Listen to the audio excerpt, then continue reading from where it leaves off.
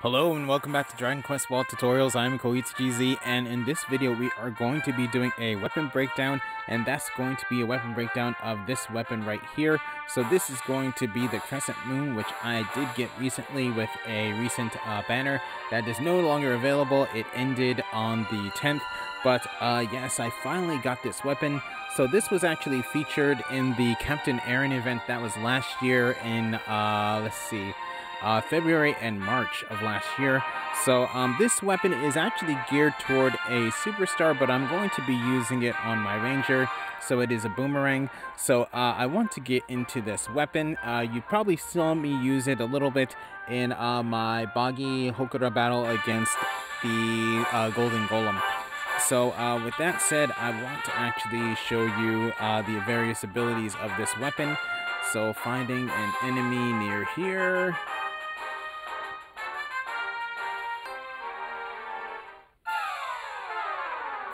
Okay, good. So we have a good set of enemies right here.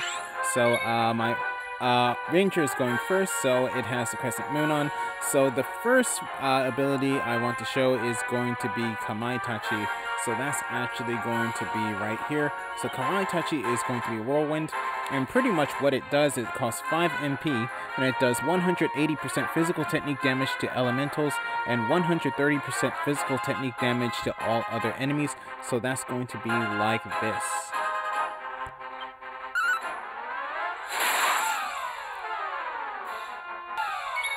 Okay, so now back to my ranger. So I'm going to be using the next ability. So that's going to be this one right here. So this is Charm. So pretty much exactly like the name sound, it actually charms the enemy. So it does not have a 100% success rate. It sometimes works and it sometimes doesn't. So this case is going to cost 12 MP. So I'm going to try it on probably this slime is probably the easiest one to do. So let's see what happens here.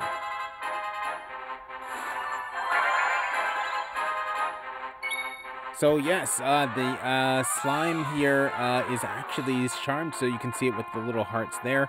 So now when it fights, it's actually going to attack the other enemies. So just like that, you saw the slime attack its own enemy, so that's going to be that little lizard on the right. Okay, now back to my ranger. The next ability that's found on the Crescent Moon is one that we've seen plenty of times before. That's going to be Skata, and that's going to cost 11 MP. So pretty much like Skata, everyone you should know, increases the defense of one ally by 2 ranks, so I'm going to do that on my own character.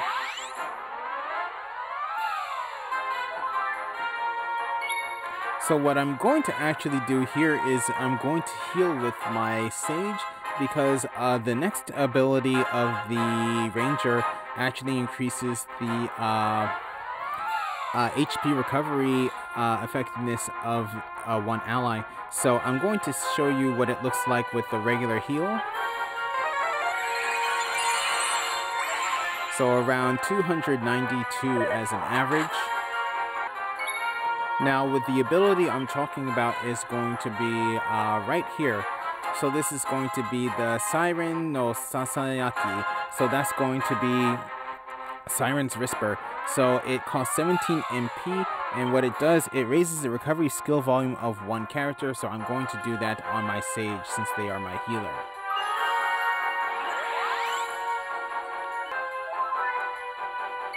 Okay, so now I'm back to my Sage, so I'm going to check to see how well this healing does. It actually might just heal up my Armamentalist instead, but something I did notice when I was going through this, it said pretty much skill recovery effects. So Beihomata is actually a spell and not a skill, but I still want to see what the effects are going to be, so let's check it out with Beihomata. Okay, in this case, yes, so it was actually for skills and not actually spells. So since Beihomata is a spell, that actually wouldn't increase the effects. But here I want to go over the last ability of the Crescent Moon, so that's going to be right here. It's going to be Shiosai no Serenade. So that's going to be the Sea Serenade. It costs 31 MP. And what this does, it does 160% boggy physical technique damage and 160 physical technique damage to all enemies. And if Showtime is activated, all characters gain 20 HP.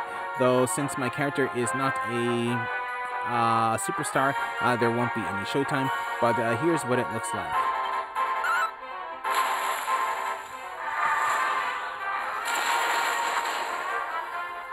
And taken down. So with that said, that's all the abilities of the Crescent Moon. And that's it for this battle.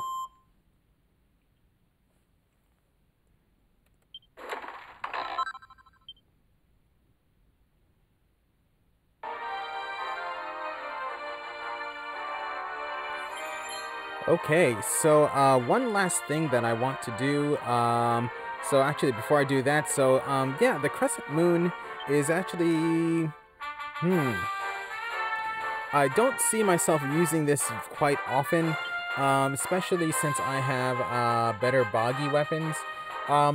This does partial healing, so if it's pretty much a superstar is there to support, so if I have a Sage equipped with a staff or that has support, it's pretty much skill healing, then that would actually be good. But otherwise, I probably don't see myself using this weapon that often. But still an interesting weapon, especially since it does have charm. It's one of the few weapons that actually does have it.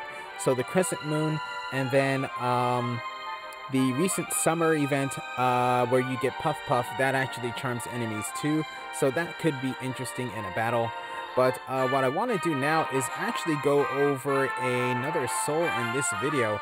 So the soul that I'm going to go over is going to be the S grade Golden Golem. So that can be found right here.